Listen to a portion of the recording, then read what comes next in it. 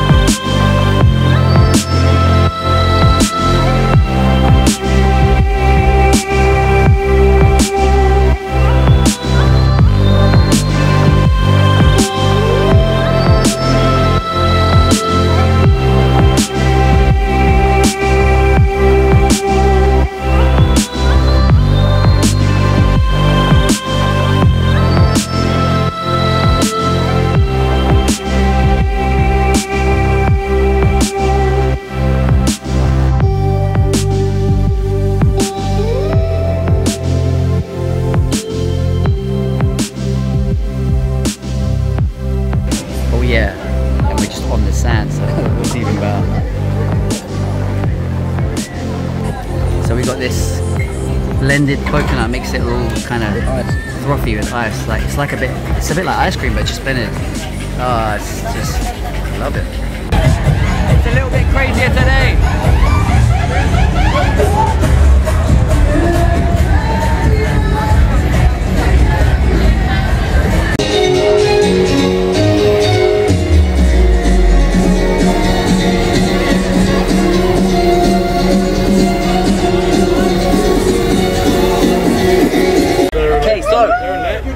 We're going to a full moon party. No! Yeah! Nah, all of us, everyone here.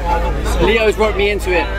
So we somehow got on this bus and we're going to some secret location and then we'll see what happens. Yeah!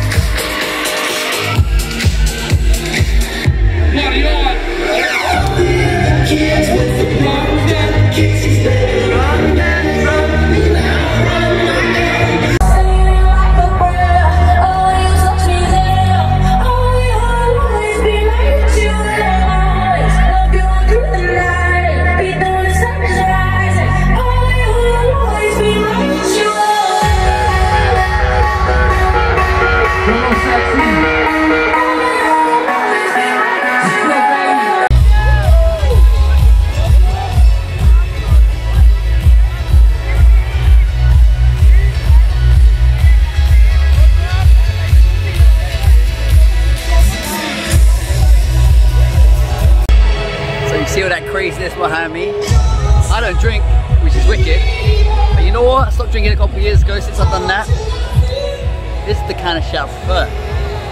A beach and the sea. This over here, maybe I'm outgrown it, but yeah. I just love the sea and the sand. And the Red Bull.